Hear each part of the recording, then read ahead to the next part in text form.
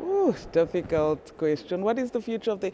It's going to be what we want it to be. And as long as we continue to engage and as long as we are honest with each other and telling it like it is, because I think what's happening here in this space, I feel that we are doing it the UN way, which is not always true and which is not always fair and it's not always just. But if we stick to what the internet was for, originally created, which was so that we can communicate better, so that we could apply our freedom of expression, then it can be whatever we want it to be. And the internet is one of my favorite inventions, so I don't want it to ever go away.